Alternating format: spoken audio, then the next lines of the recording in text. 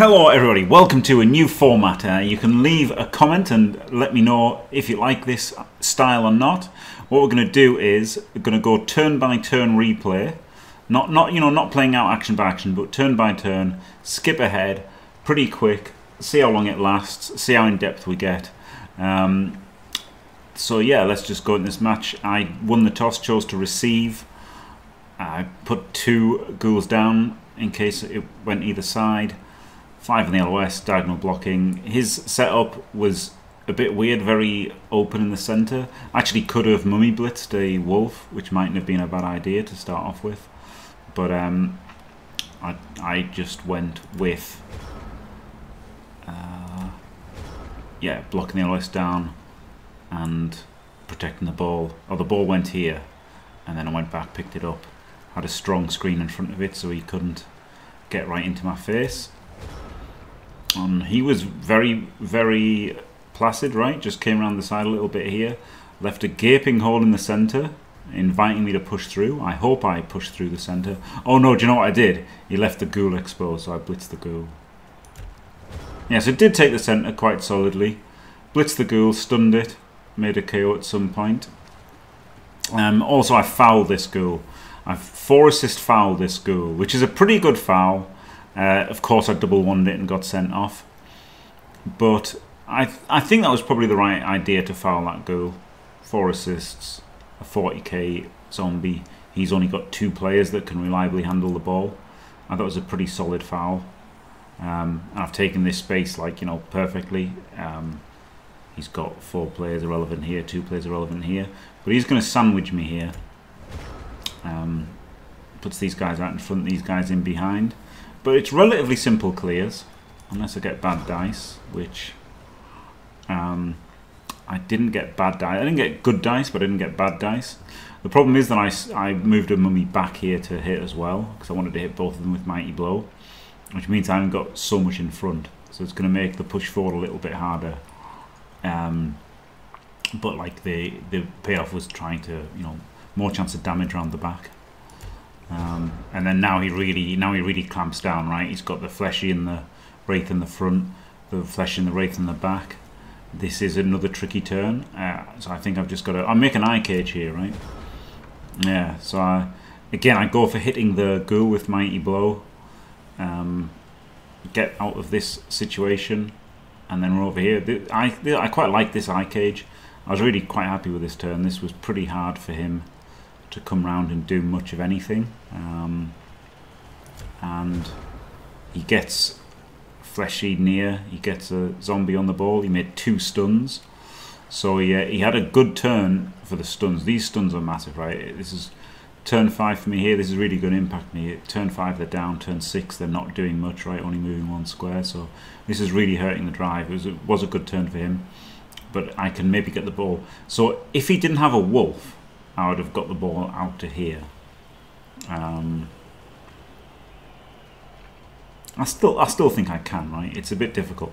Oh, the problem is the fleshy, so we'll go around here. Yeah, I remember now. Yeah, and this is okay, right? Because his wolf's far away.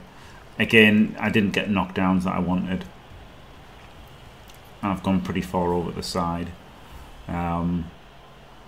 His turn. This is a big mistake from him. So this is where he was. Really, there's lots of things he can do here, right? He could put a player in, blitz this guy, get the fleshy round the back. He can, and then or just block this guy. He could blitz this guy and, you know, screen in front. But what he does is, rather than like screening in front or holding the center, like he's got, you know, he could have had a fleshy here to hold the center. He just screens way back here. He's not, you know, this zombie should have been touching a mummy at least, right? He's completely vacated the center. Got to control the center. This fleshy could have been here, and like it's already like a million times better. But he just vacates the center, and on turn 6, unbelievable mistake there. And I'm like, thank you very much. Get a full X cage. It's not as far forward as I'd like to be, but you know, my mummies are in the front now. He's left with 3 players behind the ball. He did a 1 dice block at the end of the turn with his Wraith as well, which was really horrendous. And so that turn lost him his defense really. And he swings back around, but I break through there, and I mean very strong break. So he, you know, he did the same kind of elf screen again, but like wasn't really doing anything. So it was an easy break over to the side, and then he failed the dice. We're both out of rerolls by this point, but I just got to walk it in. So yep, there you go. That was the first half. But in the course of that, I made a couple of Kaz, both of his regened. He made a Kaz, and my guy... Oh, okay, so it's turn 8.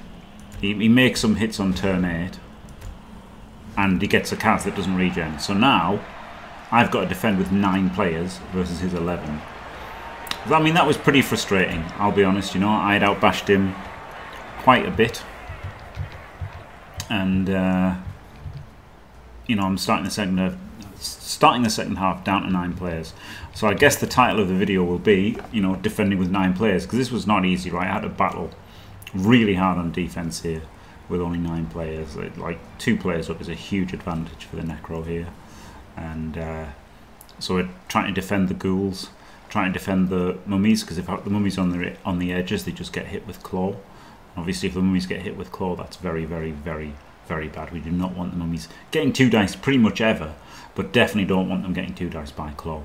So that is very scary indeed. So this is his setup. He's got his fleshies there, and he's got his 2 ball carriers back. And it was a very shallow kick. Interesting. He goes, yeah, I could have based the ball at this point, but again, I don't want the mummies getting hit really. And it was an idea though, honestly. It actually was an idea, right? I could have blitzed this guy and then moved the other mummy in. Maybe that's what I should have done. But again, I'm just trying to rescue this zombie. I see this zombie on the floor. I can blitz with my mummy, protect him, and get that guy back. So I've got what little resources I've got, which is 9 players, 8 standing. I'm trying to do something, right? Keep super control of the centre. Can't afford to give up the centre any time. Then he makes a big push down the side. Of course, I don't have the players to control the sides as well. I make a double GFI here with a mummy to get in and clamp down as much as I can. And I think that's a great turn, right? Really clamp down. 6 players in, mummy on the ball.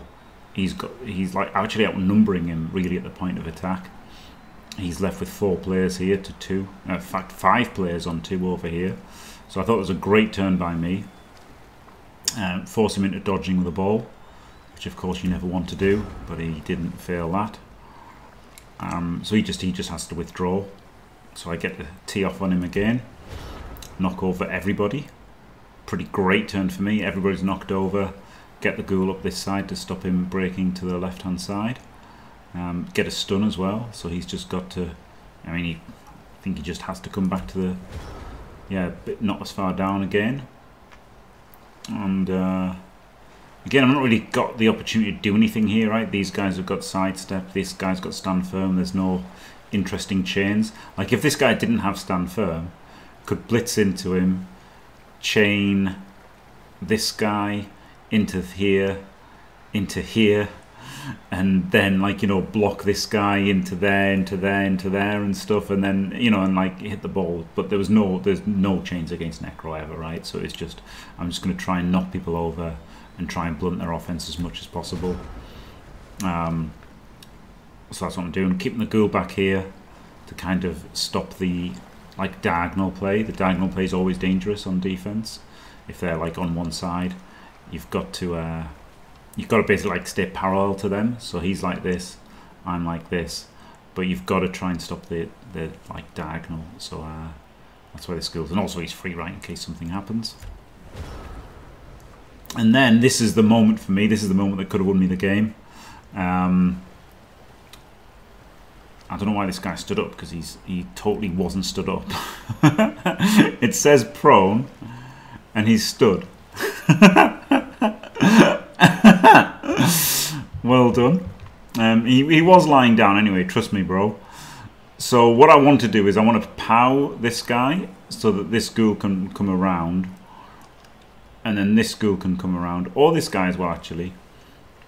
and then I can one dice block him, push him to there, and then this guy can surf the ball. What actually happened was I rolled both down on the block, so I couldn't surf the ball.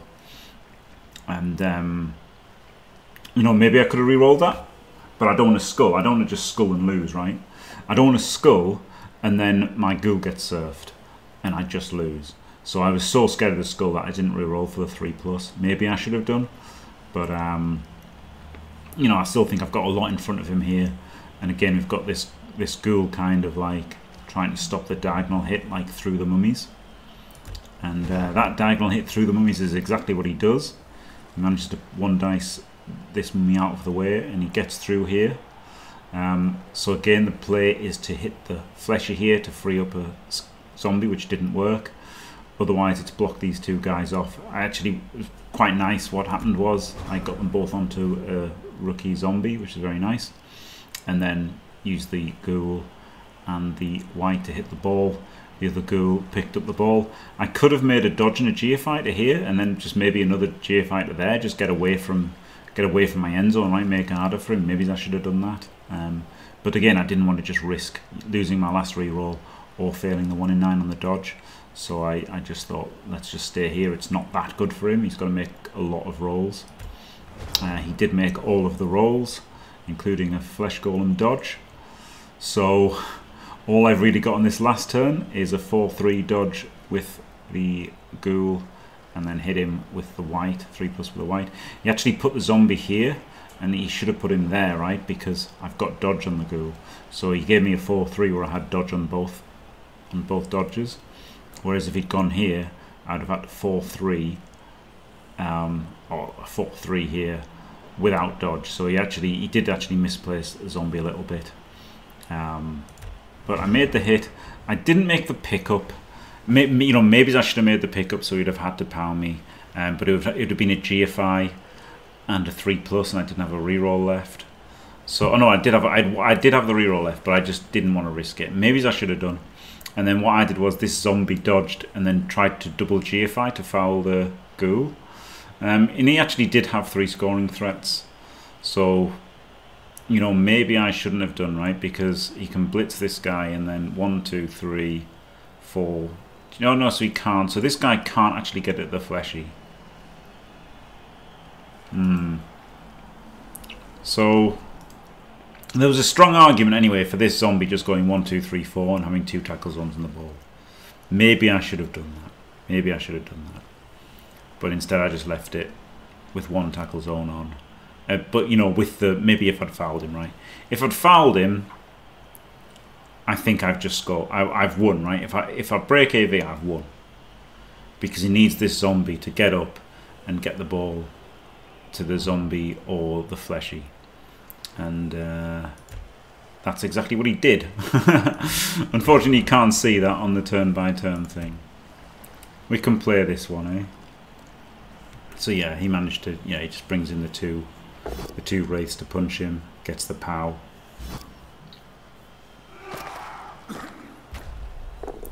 And then it was just a pick up handoff double GFI. Like, it was pretty easy. He had a reroll for it. This wasn't low odds at all. But oh, and I punched the wolf last turn to, you know, make it harder for the wolf. Because I thought, you know, the wolf could like gone in the end zone, he could have passed it to him or something. So I thought these guys were so far away from facing the whites and stuff. We can check and see if they were too far away to touch the whites.